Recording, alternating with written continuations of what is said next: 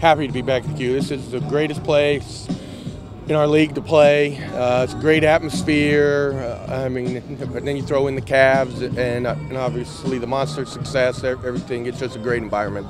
Awesome. And these guys getting to practice here today, how much does that mean? Is that home opener is only 3 days away? It definitely helps. Just them being able to see the game field, the landmarks, to get a true feel for the width and the length, and then it's very helpful. Yeah. And training camp's over. Now we've got full roster. Who are some of the guys that you really expect to have strong performances this All season? of them. Honestly, we've got 24. We feel like it's probably the best roster that we've had in a while.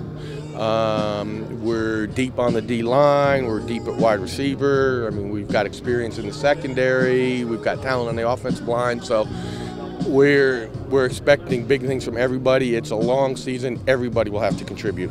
And for your staff, just wrapped up your first training camp together, how do you guys think that went for you guys? Oh, it turned out exactly like I had thought it would. Everybody personality brings something a little different. Everybody brings a lot of expertise and knowledge. So it's a matter of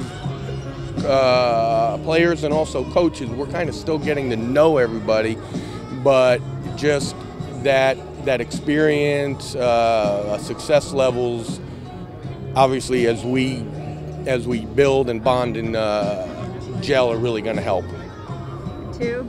Big weekend coming up. What are the expectations for this opening weekend? Win.